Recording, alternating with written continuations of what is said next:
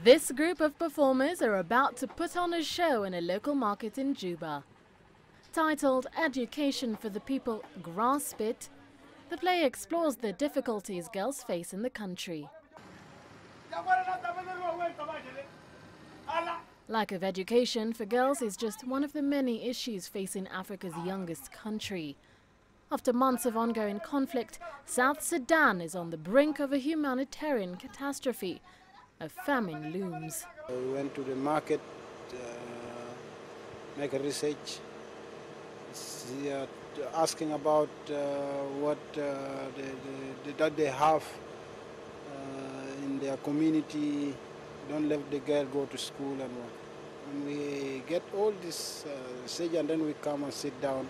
We're starting scripting our play.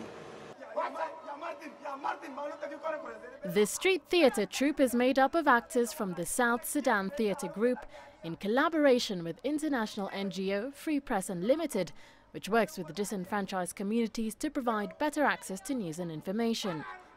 The actors encourage the audience to participate and even have a discussion at the end of the show.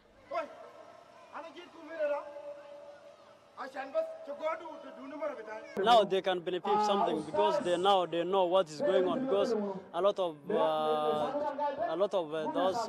girls now they are affected themselves because of that, because they can just run off for early marriage because they cannot get anything.